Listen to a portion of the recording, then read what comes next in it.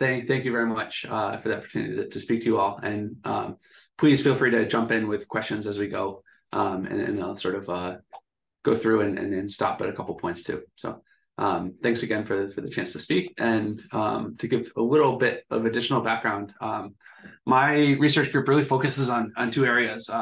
One, which I won't focus on as much today, is the idea of precision phenotyping, and really how do we better identify subpopulations of patients within complex conditions to help with biomarker association.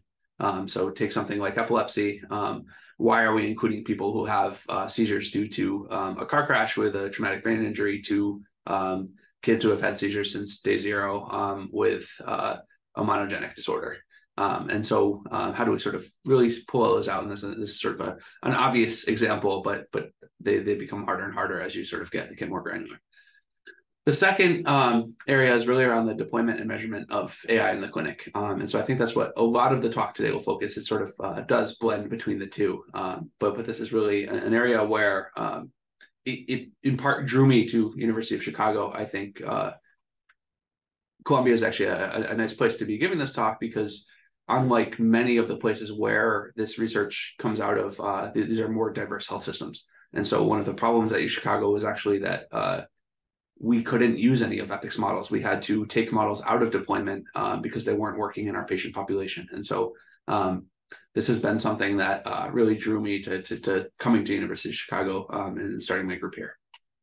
And so to start out, I think this won't be news to sort of anybody on this call likely, but real world data are challenging, and we should sort of start out by acknowledging that they're a mess and sort of start from there. And then you sort of already head off a lot of reviewers' comments about sort of then trying to deal with them. So if you sort of come from that perspective, you can arrange your analyses in ways that you can still learn interesting things. And so an example of this challenge is if we look at an example, so type 2 diabetes, and look at the emerge type 2 diabetes phenotype definitions. And so this is a group that I think is fairly well known, has been cited many, many times. So a lot of people sort of rely on their phenotype definitions. They have this challenge that to define a control population, you are striking a balance between finding the group that definitely don't have the disease and trying to get a representative sample. And so that's a really hard balance to actually strike. And so this is not meant to be a critique of what eMERGE is doing, but rather to point out the challenging problem that they're sort of taking on in defining these controls. And so we did just a simple example, which I won't spend much time on because it's not sort of the main point of today's talk. But in this example, what we showed is if you require a glucose test for the control population in type 2 diabetes, what you essentially end up with is a very different population than if you don't. And this is especially challenging if you think about, say, healthy individuals in their 20s. Oftentimes, because there's no suspicion of type 2 diabetes, there's no obesity, there's no other sort of underlying condition that requires a glucose test, they're never going to be allowed to be included in the control population. And so you can end up with vastly different groups. And these are just showing the age histograms to show that difference. The important thing is if you then look at different associations, and this, for example, is looking at an association to depression. And again, it's not particularly critical for the rest of the talk, other than to show, given these different definitions, you can end up with vastly different odds ratios and significance, depending on what I would argue are simple or sort of fairly reasonable differences in cohort definitions. So another example of this is if we're looking at epilepsy and we wanted to follow new onset epilepsy using structured EMR data. And so in this example, what we saw was that a kid was diagnosed with generalized epilepsy, was then given this particular medication, oxcarbazepine, and then diagnosed again with generalized epilepsy. This pattern sort of continues. That's maybe what you'd expect for a chronic condition or something that's going to stick around. The challenge here is that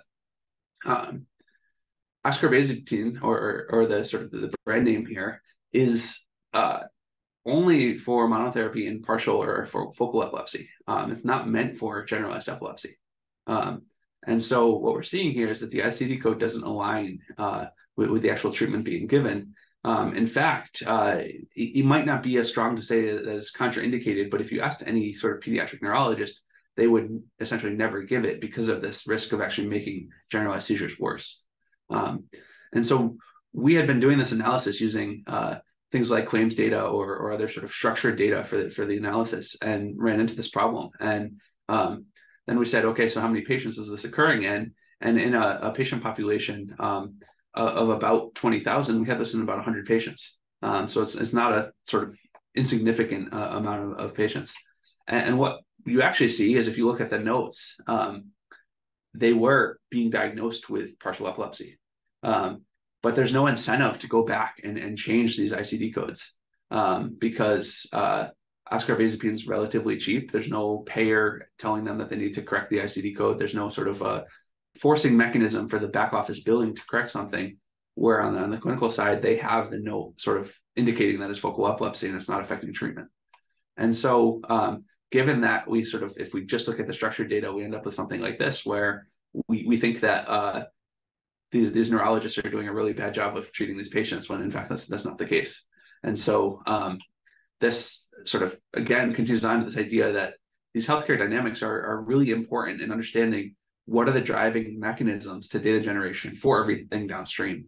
And so this was a paper that came out of my postdoc lab right before I joined his lab, actually. But this was, I think, one of the better illustrations of this, where they looked at white blood cell count measures and compared that to 3-year survival, and sort of asked the question of, if you take a white blood cell count, does the time of day matter in comparison to whether the lab is abnormal? And what they found was that patients who had white blood cell counts between midnight and 8 a.m. actually had lower 3-year survival than patients who had abnormal white blood cell counts in general. And so what we're starting to see is that if you're going to wake a patient up in the middle of the night or to do a blood draw, you're concerned about that patient. And so you're starting to see some of this clinical thinking making its way into the data that are actually being generated. This sort of naturally goes to sort of say, if we look at the majority of labs and try to predict, if we try to predict prior to a visit whether somebody will have a lab during that visit or not, this, again, not looking at sort of individual labs, this is a set of 240, I think it's 241 actually. The vast majority of labs have a decent amount of signal of whether you'll actually be able to predict whether they'll be present in that next appointment or not. It's obviously not perfect, and it's not all of them, but it's really to indicate that we're not typically working with data that are missing completely at random, and instead have to sort of deal with more strategic ways to sort of impute or to understand the data generation mechanism. And so this really all led up to a paper that came out in 2019 in NPJ Digital Medicine, that was a collaboration between UCSF, University of Chicago, and Google, where they predicted a variety of the outcomes that we see as the most common, things like in-hospital mortality and 30-day readmission, et cetera.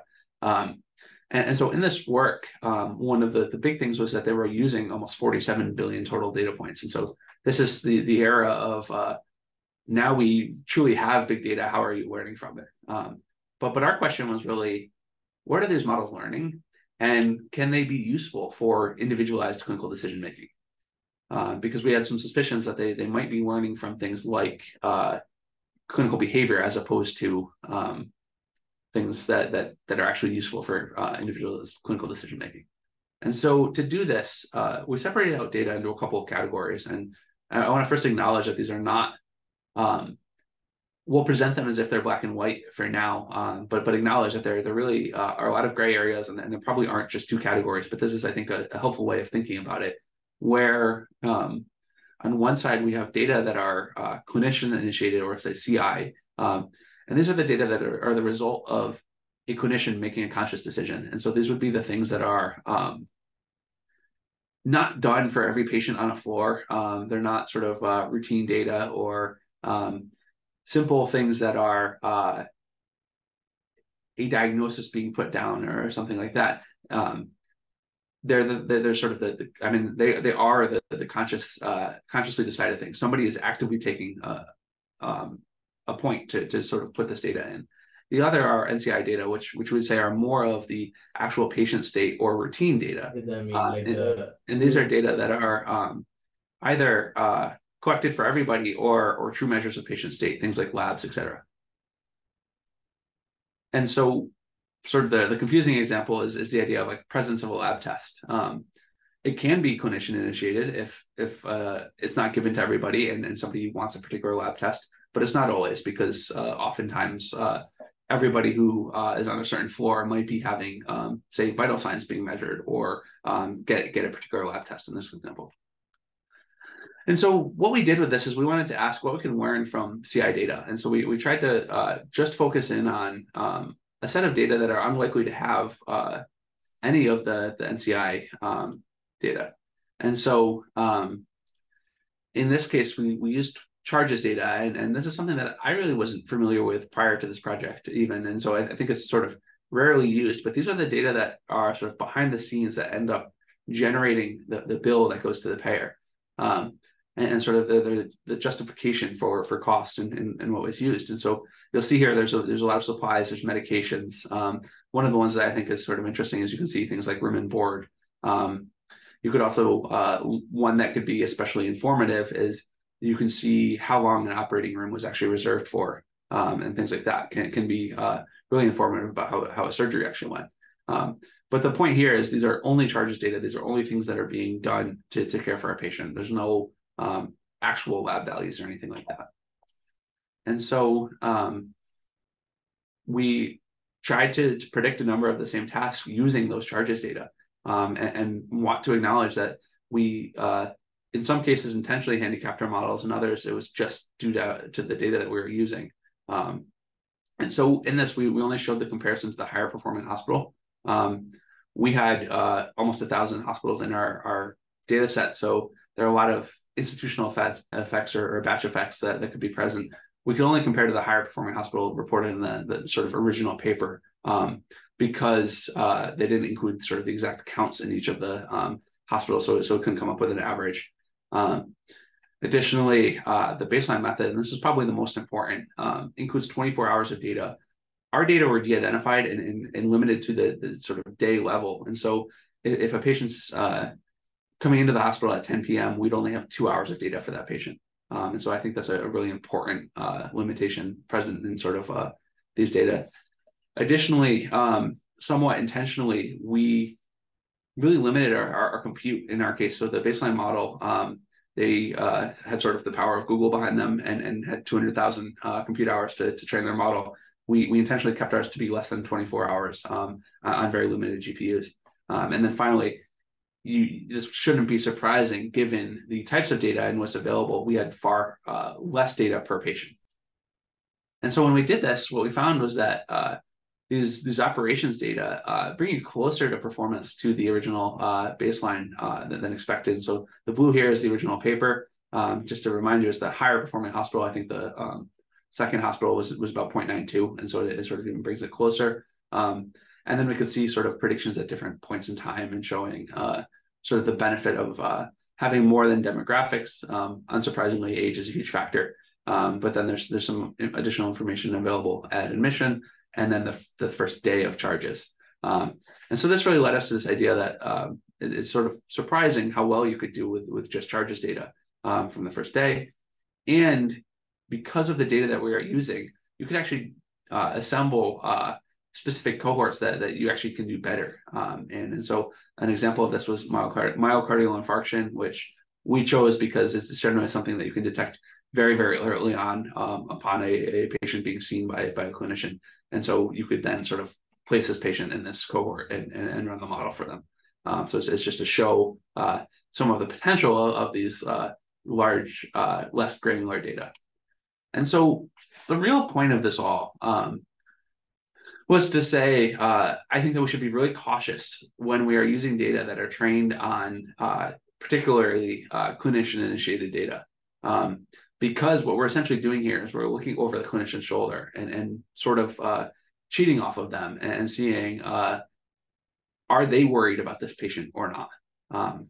And so the example that I sort of like to draw is the third year med student just starting their clinical rotations. And they can see when the attending starts to get worried about a particular patient and know that that patient maybe has a bad prognosis from that, as opposed to actually knowing enough about the patient yet. And so it's sort of that step of where I think a lot of models are sitting at now, and then they're able to learn from the expert as opposed to being the expert themselves yet. And so beyond that, I think these models can actually cause harm if we sort of rush into deploying them. And I'll give an example of how I think this can be through what we're calling a confusing feedback cycle. So an example of this is if you have a patient who comes in and a physician's considering a possible pulmonary embolism. And because of this, they perform a series of actions and order a CTPA, a CT pulmonary angiogram, which is what you would order to look and see if you actually see a pulmonary embolism. And based off of that, you don't see a pulmonary embolism, and therefore you think that the patient is lower risk. They don't have a PE, so you are in your head reducing the risk and a little bit less worried about that patient. But then you go back to the EMR and you're seeing, going back to this model that doesn't actually read the CT image. It's just trained on everything that you've been doing. So all of the CI data, it will continue to tell you that the patient is high risk until you start to take other actions. But because you haven't done anything other than look at the CT yet, and the last thing the model saw was that you ordered the CT, you're going to be confused because the EMR is still going to be sort of flashing red saying this patient's high risk. And you don't really know exactly what it's basing that determination off of. And so we could accidentally create these confusing feedback cycles for physicians based off of this. And I'll give an example of what I think is one of those in a little bit. But in general, I just want to make the point that I think that these models can be useful, but they should be used in population-based applications, things like dashboards or something to aggregate total risk for an inpatient floor or ward or something like that, where maybe it's helping you to do things like supply chain planning or nurse staffing or other things like that are at the population level as opposed to what you should do next for that individual patient. We've done some further work in this area. A student of mine who is now just started a PhD at Carnegie Mellon is where we look at different models trained on different data and sort of treat these as if they are different agents within the system. So we have a sort of clinician-initiated model that is just working off of clinician behavior. We have a NCI model or non-clinician-initiated model, which we're saying is a better proxy for patient physiology. And then, like most models that are actually deployed, we have sort of this full-featured model. And when these models diverge, that's when we think things are really interesting. So when these models come up with different risk scores. So again, to go back to this example of pulmonary embolism, if you ordered that CT and then you don't take any actions after the fact indicating that there is a PE, so you're doing things that make it seem like there's no PE, then you might have a CI model that is predicting low risk based off the clinician's actions. So you ordered the PE, then you start sort of going to figure out what else could be wrong because there's no PE here. So the model now says, okay, no PE, it's low risk. But let's say that you trained a separate model, that's an imaging model, just to predict off of the CT. And let's say that model is predicting high risk. What we would say here is that these two models have diverged in their prediction. So one model is predicting high risk, the other is low risk. We think that this could actually be really interesting and you can learn a lot from it. And so we're sort of fleshing this idea out now because it means either the imaging model, the CT model, is wrong, and this is a good sort of edge case where we can train the model to do better, or there's something in the image that is hard for a physician to see and we really need to be getting a second opinion. So in either case, we think there's a lot that can be learned here, and this idea of divergence and models trained on different sets of data for the same task can be really interesting. So all of that, I think, leads into this sort of question of even if we have an accurate model, the next step is naturally just to sort of create some clinical decision support, roll it out to physicians, and it will help them with their decision making. But I think this is actually close to Columbia. This work was done at Yale, and I think it's one of the more important papers in this area in the last several years because it illustrates this is not always the case, and we need to be a lot more diligent and careful about the way this works. And so I really like to end sort of this first prediction section by showing this to show the importance of the implementation side and physician-computer interaction side. And so In this study, they looked at acute kidney injury, and acute kidney injury is an important outcome.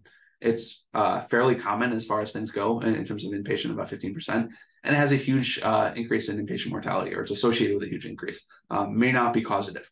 And so in this, one of the sort of important factors is that, or one of the important things to think about in this paper is that the intervention for AKI initially is not some invasive surgery, or you're not cutting somebody open. You're generally ordering a few extra labs and doing some closer monitoring of that patient.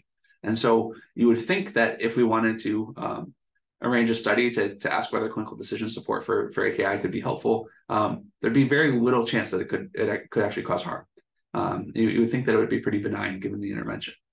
And so this group out of Yale put together a study where it's a multi-center randomized clinical trial to generate sort of the gold standard of evidence, where they had the National Societal Guidelines, no predictive model here. They're just looking at the definition for AKI, and for half of the patients, if they met the definition, you would see this alert. For half the patients, they wouldn't show any alert. And they asked the question of how does that affect patient outcomes? And this alert, just to sort of highlight this, you can either do the AKI order set, which were closer fluids monitoring, a few labs to look at fluid levels, or you can add the acute kidney injury as a problem to their chart. So you're not, again, you're not sort of cutting somebody open. You're not giving them a dangerous medication or something that you're not sort of starting chemotherapy or making some decision like that. And so we would think that this could be pretty benign. What they found was that in the non-teaching suburban hospitals, that the alert group had a significantly higher and sort of to the point where this is like the effect size that you would dream about seeing the opposite direction for any clinical decision support project. We sort of rarely see an effect size this big. They unfortunately saw it the opposite, where it was increasing both death and the composite outcome. I sort of focus on death here because I think once you see overall survival, you don't care about any other outcome if you're significantly affecting overall survival, especially this substantially. And so the point of this is really to say, without even a predictive model here, if we are using clinical decision support or any of these tools to try to impact clinical behavior, we really need to be careful, and we really need to be doing this rigorous evaluation and doing randomization and actually generating this level of evidence. Otherwise, I think there are a lot of things that are implemented in health systems around the country that have not been rigorously evaluated to this level and may actually be causing harm because we just assume something like this would be benign. And we've done a secondary analysis of this that's in review. The authors of the study were nice enough to sort of share all of the original data and just to give our hypothesis. Obviously, this is post hoc, we lose randomization, and so we're using causal inference approaches, but sort of I give all of that as a caveat. It basically looks like there's a few different factors. The alert in the cases where patients are dying appears to be taking physicians' eye off of some very serious other problem. And so if somebody has late stage heart failure, and then you tell something pops up on their screen telling them to worry about AKI, maybe they're not doing something they should be doing for heart failure. There's some other factors too of whether a resident or an attending saw the actual alert and different effects there. So there's a lot still in terms of really understanding what's happening in that trial. But the main point is that we should be doing trials like this for most clinical decision support that we aim to implement. And so finally, I wanted to sort of wrap back to the conversation around all the way in the beginning where we had the structured data in epilepsy. And only really saw that the patient was being treated correctly by looking at the notes. We couldn't really detect that from just looking at the ICD codes or sort of the downstream medication prescriptions and things like that.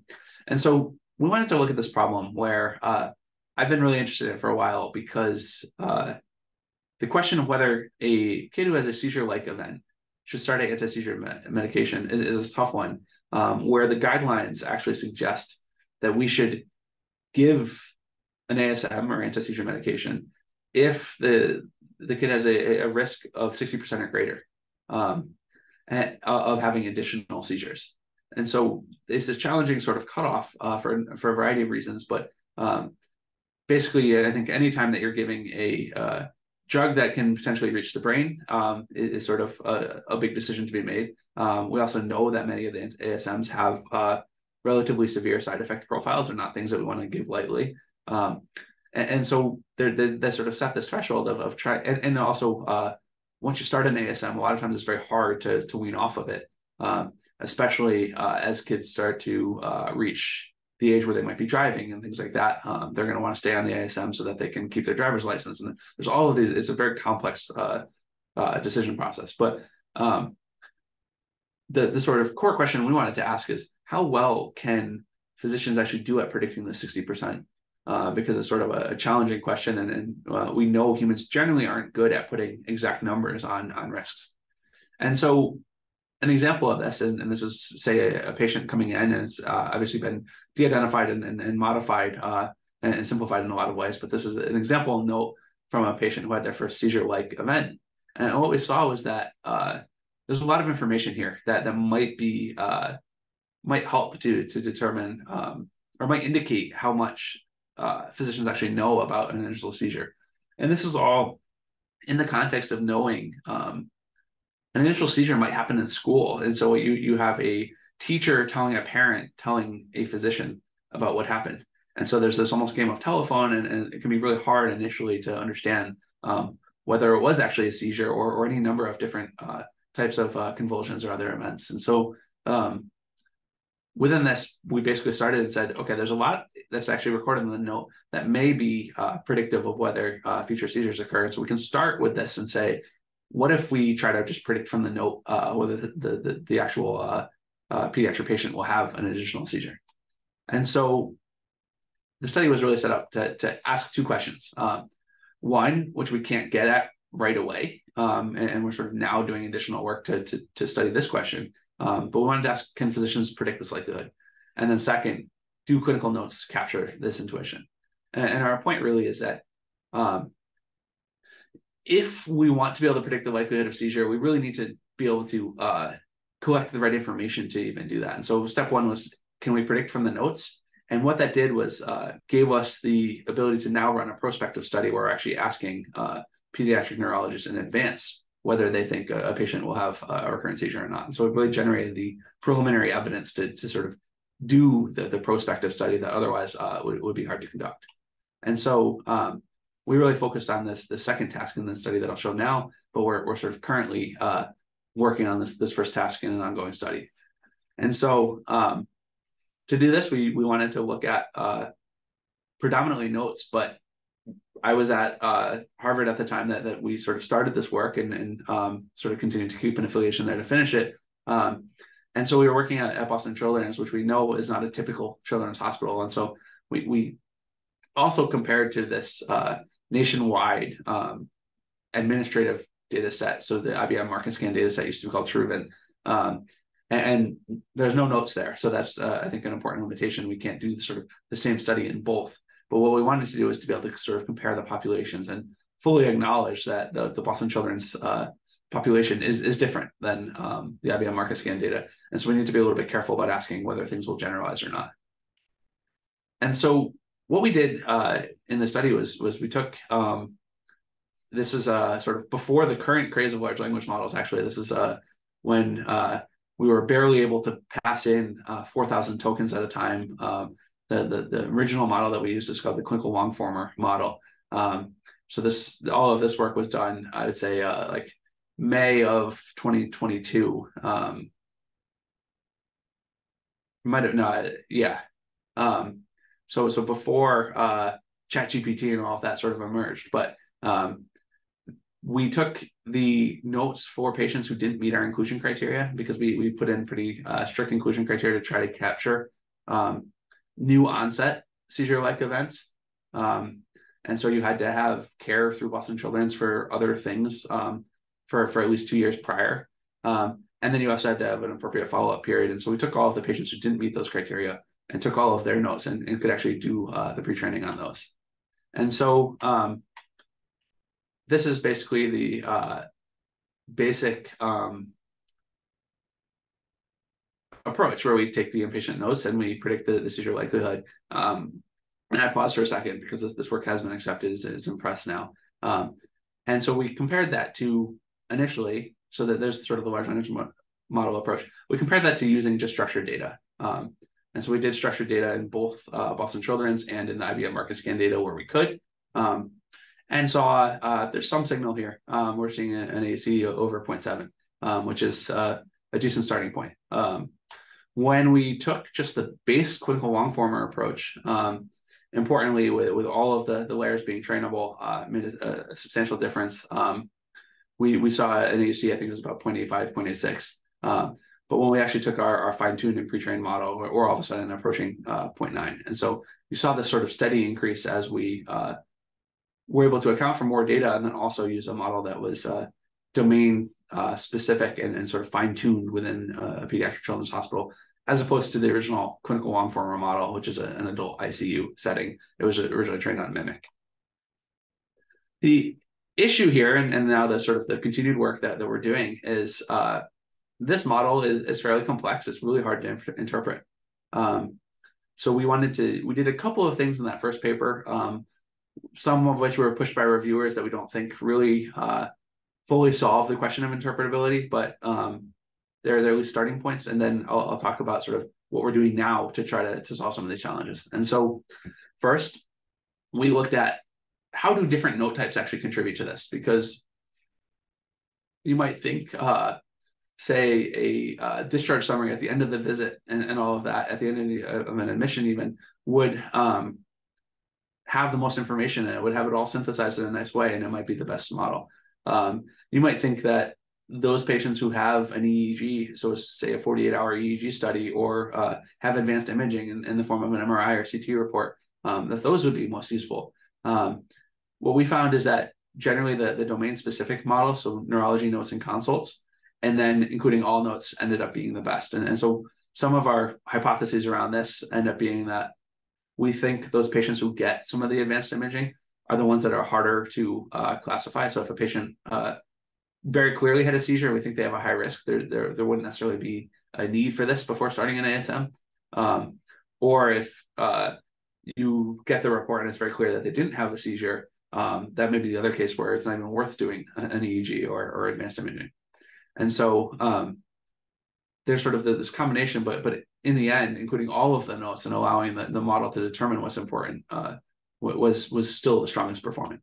The other thing that we did, and this is part of what I thought was not particularly strong in terms of model interpretability, was you can provide sort of various prompts and ask the model to complete. And when you look at sort of the top 5, what you see in this is that we are able to train a model that is obviously more clearly thinking about seizures. I don't know if this actually tells you that the model is learning beyond the ability to speak the language, and then that's why I thought that this was a little bit challenging. And so to solve some of these interpretability problems, but also to make notes more useful in general, for example, many studies that we run require manual chart review. We know that there are a lot of challenges here. To do manual chart review is time consuming. It's very hard to get people who are actually qualified to do it. And even when you do, there are oftentimes inconsistencies between different reviewers. And then it just takes a lot of time, even in terms of if you are willing to pay and you have resources and you can even find people to do it, you're asking oftentimes physicians who are busy otherwise to spend their time doing data generation. So it can just be a big lag between when the data are actually available. And so what we really wanted to ask was, instead of doing this approach where we're going straight from an input to an output, and you have this very complex model sitting between, could we instead use a large language model and have a very complex step, but instead of going straight to the output, we have a set of intermediate features where we can actually validate that we're extracting the right things. And so an example of this would be, was this patient's seizure focal or generalized? And then you could have that, and you could just directly go back to the note and ask which of those answers it is. And so you can create a set of intermediate features that are much simpler than the original input, but are clinically relevant to the condition that you're actually studying. And then you can use those for downstream tasks with a much simpler model. That could even be something like logistic regression, or something that is more traditional in our ability to understand it. And you could do all sorts of downstream tasks with those simpler features. And we've done this with, say, 40 features to sort of describe particular conditions. And so how do we do this, and how do we actually automate this? This is a reference to the original instruction fine-tuning paper for large language models, where what they found was that you can generate labeled rules. So you do pre-training on huge amounts of unlabeled data, and then you generate a relatively small amount of labeled rules. And this is the original paper out of Google, where they asked the question, answer the following yes or no question. Can you write a whole haiku in a single tweet? And the answer is yes. And then they expand upon that with different things around chain of thought and exemplars and all of that. We asked the question, could we generate these types of instructions using electronic medical records? And so that's sort of what we set out to do by using the metadata around clinical notes to create weak labels. So we fully acknowledge that what we're saying here are the metadata, so that the structured information in the EMR are not perfect, and that's why we're saying weak labels. We expect that there's a lot of noise here. But to give an example of what that actually looks like, say you have a discharge summary. An example instruction could be, what's the age of this patient? And the rule is that you actually just look up the patient age from the demographics or admission table. And so you're training the model to take in the note and to answer the question of what's the age of the patient based off of information in the note. Another example of this would be something like a head CT. And you'd ask, did the patient experience an intracranial hemorrhage? And then using a set of ICD codes and treatment rules, we can say that this particular one works with just ICD codes. Intracranial hemorrhage, if it's appearing in a head CT, it's almost always going to generate an ICD code. There are a lot of things that are less clear than that, but these are sort of, I think, nice examples. We did this with Mimic initially, and using the different types of note categories, we could generate a huge amount of total training instructions. We've actually, since the slide was created, worked with additional clinicians to create a bunch of new tasks, and I think the total is up to almost 40 million total training tasks now. Where you have these 4 week supervision for instruction fine-tuning. And then we could actually evaluate performance and see if this works for extracting things. And so examples are, there's an I2B2 cohort selection task. So basically, would this patient be a fit for a clinical trial is basically what this task is asking. And so an example would be, does the patient have a history of intra-abdominal surgery, or did they have an MI in the last 6 months? Those are the types of things that are included in the task. Another one is going back to pediatric epilepsy. We had done a lot of work in trying to extract the results of genetic testing from clinical notes, because the way that they had been reported for a very long time was not making it into any structured form in the EMR. It was just being reported in a PDF that then was being summarized in the note. And so we had done a ton of manual annotation here already, and we just picked 500 notes with 250 where a particular gene was implicated, and asked, can we tell if a gene was implicated, and then actually specify which gene. And then the last was for patients who have recurring seizures and potentially intractable epilepsy, where we've tried a bunch of medications, it's not leading to any benefit. There are some that are candidates for resective epilepsy surgery. And this is asking the question, in the follow-up a year later, were they actually seizure-free? Something that would, again, be captured in the notes. And with this, what we saw is that this idea, which we're calling context-derived weak supervision, for models greatly increased their ability to extract these data to the point where you have the base model, which I think is something on the order of 40 times or so smaller than the XXL model, outperforming it with the instruction fine-tuning. And so the other sort of key here is that we're doing this in a zero-shot approach in the evaluation tasks, and we're actually getting very similar performance in the I2B2 tasks to the fully supervised challenge that was done as recently as 2018. And so it's just amazing how fast this field has actually moved, where we now have zero-shot performance essentially on par with fully supervised performance. And so we have a number of next steps for this particular work, where we're asking which rules are most helpful. I guess I really want them to be helpful because I'm repeating that. How noisy can a rule actually be to be helpful? So we know that oftentimes these labels are wrong and it's weak supervision, but how often can they be wrong and still actually help make the model better? And then we're really looking for additional evaluation tasks. And so if there's anybody who knows of any, we'd really love to test generalizability here, but also 2 of our tasks can't be shared publicly. And so if there are any data sets people are aware of or good tasks for something like this, we'd love to have things that we can sort of put our approach out there as a benchmark, and then others can come in and sort of come up with better sets of rules or better models and things like that to improve on.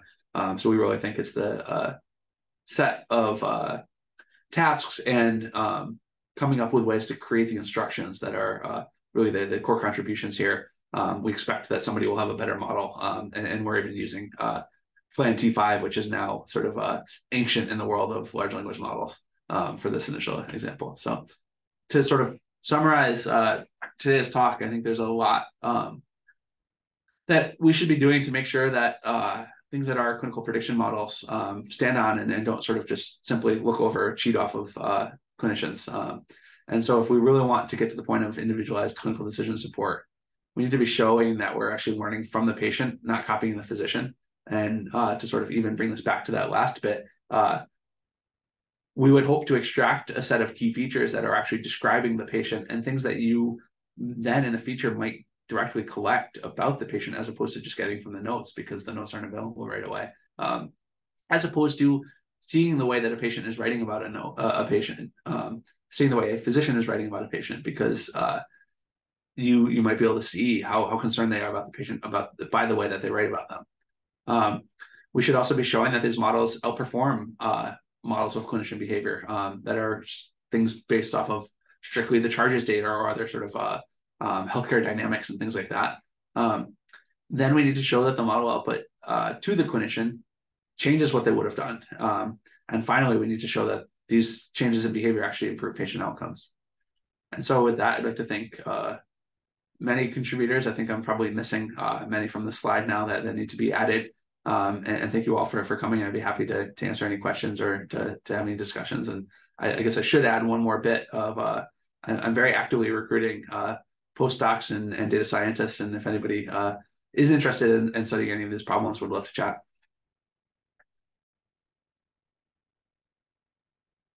Thank you so much. I'm going to give people a minute. If you want to throw your hand up, we can call you on the Zoom. I see we have a question from Cindy already. Cindy, you want to take it away? Yeah, thanks for this talk. It was so interesting. I guess one question I have is how come you guys chose to use, I guess it's the task, but is there any benefit to like just using like raw EEGs, for example, versus EEG notes? Because I know even like the EEG readers, like sometimes there's like no expert consensus. Yes, great question. Huge problem. Oftentimes EEGs are 48 hours. Most of the methods to actually analyze those right now focus on very narrow windows. So it's something that I actually have a student who might even be on the call right now who is actively working on that problem of going straight to the EEGs. One of the problems with that, though, is we need to do that for EEGs, we need to do that for MRIs, we need to do that for CT scans. Then Boston Children's has used multiple EEG platforms during this time period. And so they have multiple different pre-processing and transformations that you need to deal with. And so right now we're essentially cheating and just using the report. I would love to get to that. And that's part of actually what I pitched when I was moving to Chicago, is that it becomes more multimodal and we start to use that. But we've already done some work here, particularly for neonatal EEGs. And there's a problem because most of the EEGs come with software built in and algorithms built in to detect areas of interest. So say when a seizure is occurring, what we saw is that these are really bad for neonates. They do a really bad job of doing that. And so those are the point of this detection is to highlight an area for a physician to actually look at and to decide like, what are the hotspots or the areas that I need to go back and sort of pay attention to. And the issue is if you're not catching those, then they're not looking at the right spots. And it's a challenging problem because oftentimes you're doing 48-hour or longer EEGs. You can't have a physician watching that constantly. And this is the type of thing that you would expect that computers and machine learning would be better at, but we haven't generated enough, I think, really good data yet to do that. And especially when you look at neonates, we assembled, there's a group in Sweden that published some data, and then we've assembled a cohort that is like the largest with this much data, and I think it's like 79 patients. So there's a long way to go. So basically, to answer your question, I don't have a good reason for not doing it yet, other than it's hard, and we want to go in that direction. Yeah. And Dina? Yeah, hi. Thank you so much for your talk. It was super interesting. I have kind of two questions. I was wondering for the prediction of this seizure, like 60% risk. I was wondering how you handle it when a patient is put on an anti-seizure medication, because I would assume that that would mean that the physician thought that there was 60% risk, but hopefully that would mean that the risk of future seizure is lower. Yeah, the composite rules for that, there's a reason I actually didn't present it here, because it could probably be the whole presentation of just like how do you, because that's a challenge in studying epilepsy, is that seizures are not recorded in the EMR.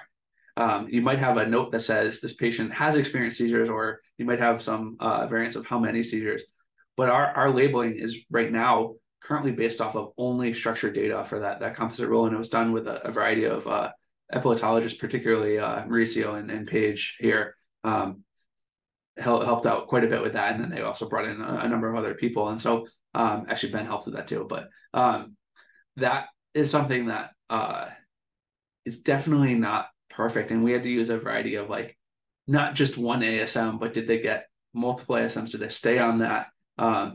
Because that is either saying they're pretty confident that they're recurring, it's a endpoint that unfortunately is not currently available. And so that's where like the second stage, this was all this to set the stage for how do we get enough data to then get physicians to spend the time up front to answer a quick survey of what do you think the risk is for this patient, and then actually answer the question of did they have additional seizures or not.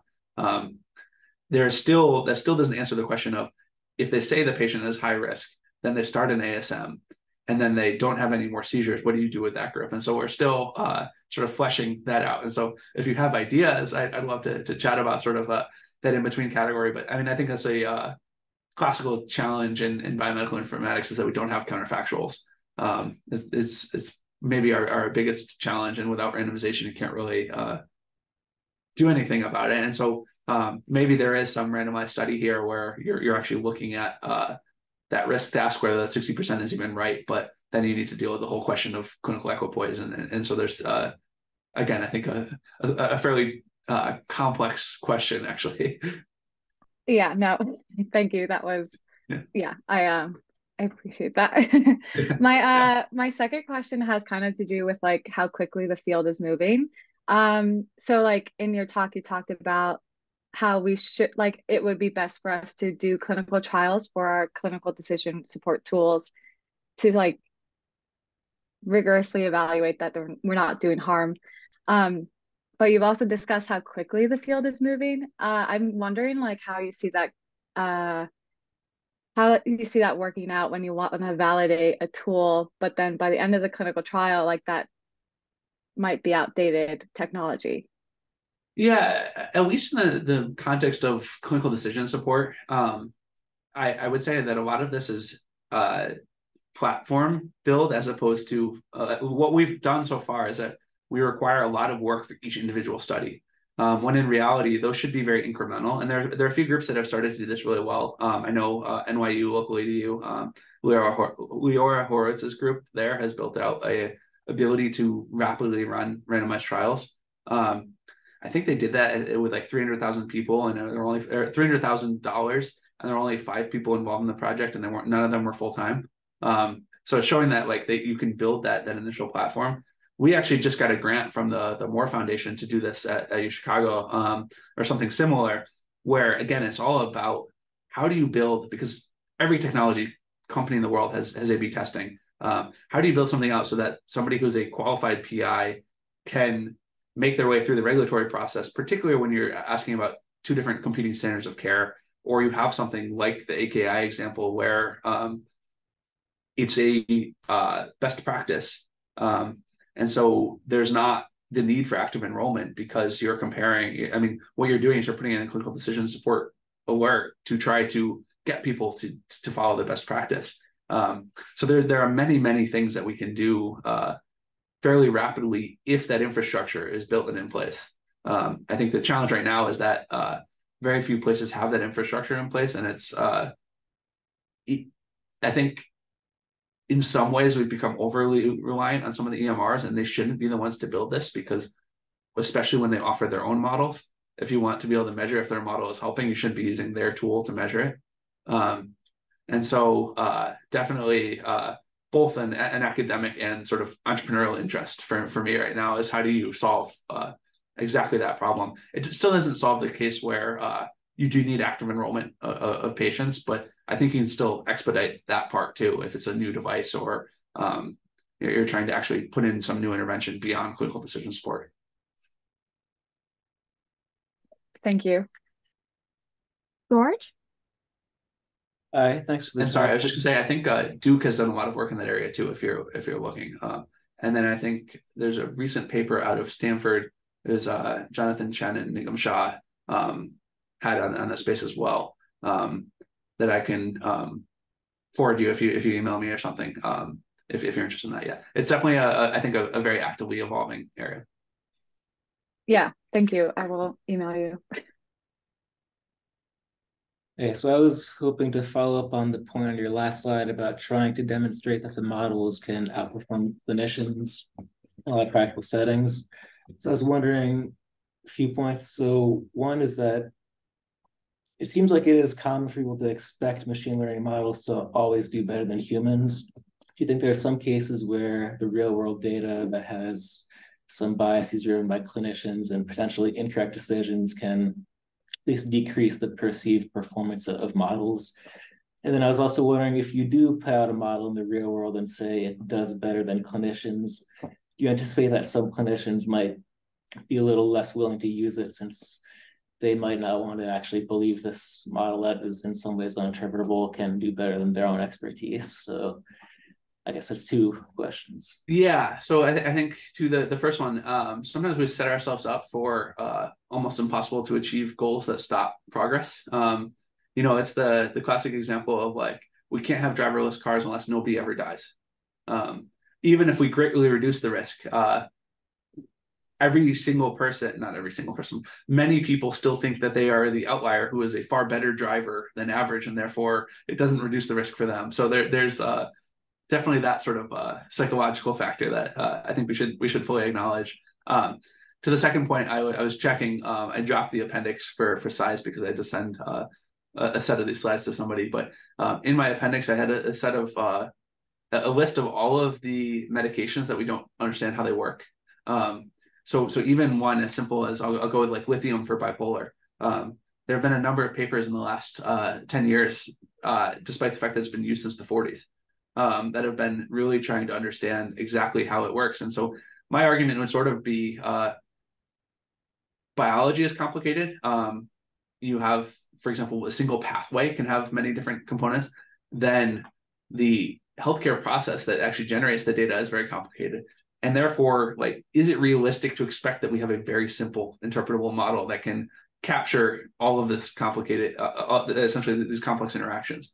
And so that's again where I sort of point at, if we did more rigorous evaluation and did the randomized trials, it then becomes more like the medications where you don't have to fully understand every aspect about how it works all the time. You have to know that it does work and that it does work in this population and it works well. And that again sort of goes to my take on some of the platform for enabling randomization, is that if you have that in place and you can run one study, then all of a sudden you can run others and see if they're working in different demographic groups and things like that, and really be testing all of these so that you don't have to rely on a person understanding exactly how a model works too. So I think it doesn't sort of maybe directly answer your question, but I think these are not necessarily questions that are fully unique to healthcare either. It's sort of there's this human psyche question around what is actually realistic and what is actually what actually represents improvement as opposed to what is perfect. And I think what we should be looking for, I mean, we call it quality improvement for a reason. It's not sort of like quality perfection or something like that. We're working towards improving upon the current standard, and that's what we should be measuring against. And that being said, I think in a lot of areas, particularly where there's a lot of money to be made, there's a lot of effort to try to belittle or reduce the current standard performance. And there's a lot of strategic cohort selection, so we have to be careful of that as well. But I think just comparing to what is the current standard of practice is our best bet, and then doing these rigorous studies to show that you're getting benefit, and that's how you get adoption, as opposed to trying to sit somebody through and walk them through a model. I mean, we've already sort of shot ourselves in the foot on that in terms of all of the decision trees that have been presented to physicians that say if patient has less than 0.00073, but more than like these crazy splits and things like that a lot of the interpretability isn't trusted anyways. Still think it's worth doing because it can help us to understand the models. I just don't think it necessarily needs to be the selling point to a clinician to actually use a model. So I guess as a follow-up, do you think potentially some customers that the clinician has been practicing for 40 years and trust their own intuition experience isn't necessarily as relevant a customer as some of the people who are just, let's say, executives of industry companies who want to improve efficiencies in some ways? Or do you still view clinicians as the main customers for all these products? I solely focus on the physician or set of physicians that want to run the study initially, because without that, I mean, you can try top down, and it's that's how you end up with them just ignoring it. Like every other how many epic alerts do people have to click through to get anything done right now? And that's another area of like, why aren't we running lots of randomized studies to show that we can get rid of alerts without decreasing care? Like those are the types of things where if we are giving that back to the clinical community, maybe they will appreciate us more because we're reducing some of the burden too. Right now it feels like it's too focused on solely adding as opposed to how do we sort of reduce workflow. So I've always focused on that, and that's why I think like this idea of having a platform that lets you easily run these studies where not everyone has to be a one-off. The whole idea there is to sort of democratize the ability to run these studies where a qualified physician PI can get 4 other physicians and say, anytime somebody meets criteria to be in this study for the 4 of us or 5 of us, it'll actually randomize and do that. And then if you do it in that way too, you can get the gold standard labeled data at the end too, because if it's their study that they're going to publish, they'll be okay entering that one extra data point of did the patient have a complication from surgery or not. So I think that's the only way to go forward, because otherwise we end up with the same messy endpoint data that we've had for a long time. And so unless you're really partnering with them, I mean, one last example, I've worked a bunch in postpartum hemorrhage. And one of the things that you'll see is if you look at estimated blood loss, and I won't say what health systems that I'm doing this in, other than it hasn't been at UChicago, it hasn't been at any of the Harvard systems, but others that we've worked with, and it's double digits. You see a huge increase of postpartum hemorrhage or estimated blood loss around between 900 and 999. Where 1,000 milliliters is sort of the cutoff for defining postpartum hemorrhage. The issue is postpartum hemorrhage is a quality metric, and obstetrics and then sort of neonatal care and all of that is one of the few places that patients, but in this case are essentially consumers, and they can choose what health system to go to for their obstetrics care, and they can plan to have their delivery at a particular health system. And so if you used endpoints that are able to be gamed or are biased for various different reasons, I don't think you get the same benefit. And so I don't know that going top down will ever work. All right. So I think we're just about at time. But if you're willing to stay on, Dr. Beaulieu-Jones, I'll let others stay on and ask more questions if they have them. If not, I'm happy to share your email with them if that's all right with you. Yeah, definitely. And maybe they can find you online and have more extended conversations. But thank you so much Definitely. once again for coming. This was a great talk and awesome discussion around this. And so excited to see sort of this first taste of this and see where this goes next. Yeah, awesome. Well, thank you all for coming, and I appreciate the questions. They've all been, I think you can tell from the long-winded answers, they're not the easiest things to give yes or no answers to, so I appreciate them. No, this is great. We love this discussion, so thank you so much. And thank you all. Have a good one. Take care. Thanks.